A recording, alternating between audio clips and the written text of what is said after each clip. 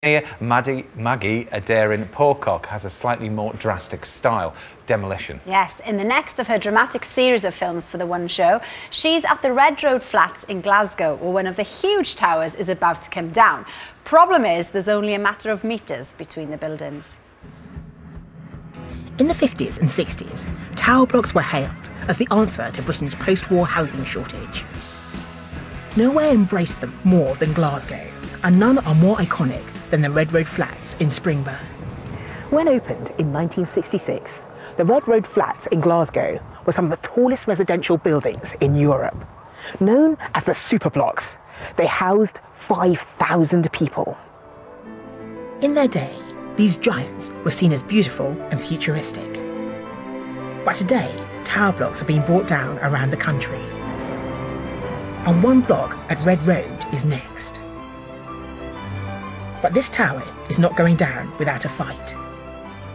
Blast engineer William Sinclair has found a huge challenge inside. What we actually found on any given floor is a complete mishmash and cocktail of steel columns. Some of the steel we're encountering here, its industrial strength is absolutely thick steel. Bringing down a building made from concrete is relatively simple. The shockwave from the explosion easily shatters the material, meaning the building can collapse and implode on itself. A steel structure is so rigid it has to be knocked over, like felling a tree. William's solution is to use two types of explosive. One to topple the steel girders over.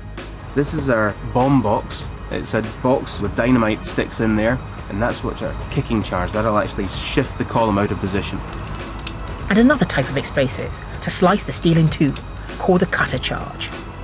They actually form a molten jet of copper. There's a copper casing with explosive inside there, which will actually heat up and physically fire through the steel and slice it like a knife through butter. But William and his demolition team have another major headache.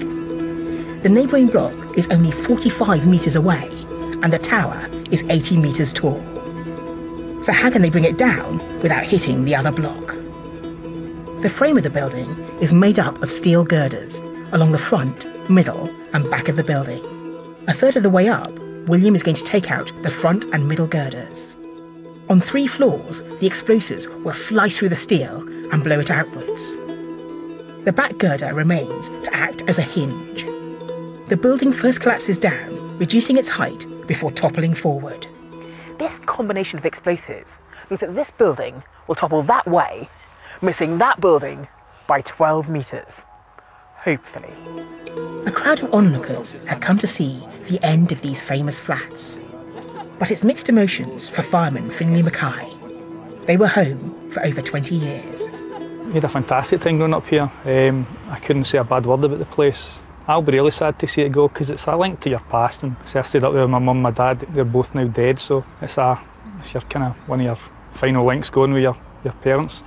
But time is up for the Red Road Flats. A quarter of a tonne of explosives is ready to go. Well, that's the siren that's just gone off now.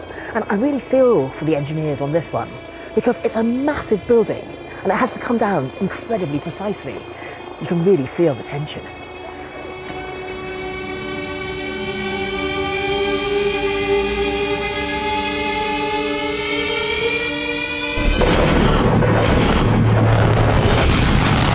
That's going to hit that building, that's hit that building. But as planned, it misses the other building by metres. Wow, I must admit that took me by surprise. But it's sort of shot across and then sort of collapsed. I'm really quite proud to be an engineer seeing that.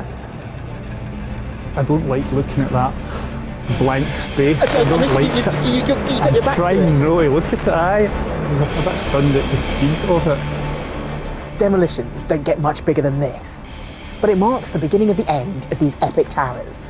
One down, several more to go. You can't see that enough, can you? You just want to keep replaying.